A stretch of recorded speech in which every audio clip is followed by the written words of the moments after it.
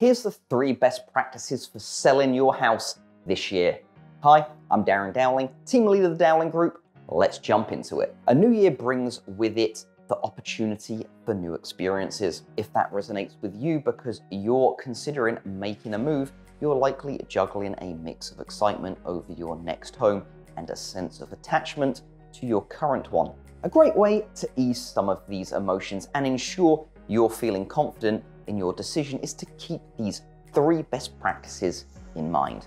Number 1, price your home right. The housing market shifted in 2022 as mortgage rates rose, buyer demand eased, and the number of homes for sale grew. As a seller, you'll want to recognize things are different now and price your house appropriately based on where the market is today. Greg McBride, Chief Financial Analyst at Bankrate, explains, quote, "Price your home realistically. This isn't the housing market of April or May. So buyer traffic will be substantially slower, but appropriately priced homes are still selling quickly. If you price your house too high, you run the risk of deterring buyers. And if you go too low, you're leaving money on the table. An experienced real estate agent will help determine what your ideal asking price should be." Number 2, keep your emotions in check. Today, homeowners are living in their houses longer. According to the National Association of Realtors, since 1985, the average time a homeowner has owned their home has increased from 5 to 10 years. This is several years longer than what used to be the historical norm.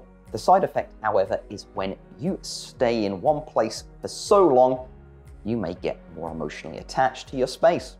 If it's the first home you bought or the house your loved ones grew up, it very likely means something extra special to you. Every room has memories, and it's hard to detach from the sentimental value. For some homeowners, that makes it even harder to negotiate and separate the emotional value of the house from the fair market price. That's why you need a real estate professional to help you with the negotiations along the way.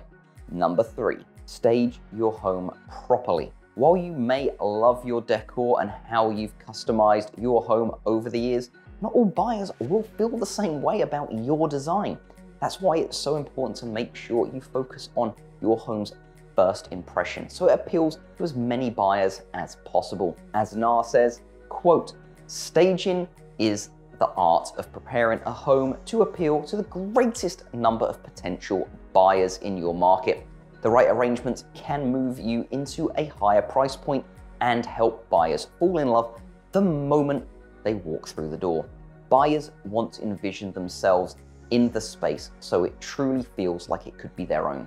They need to see themselves inside with their furniture and keepsakes, not your pictures and decorations. A real estate professional can help you with tips to get your house ready to sell." Ladies and gents, here's the bottom line.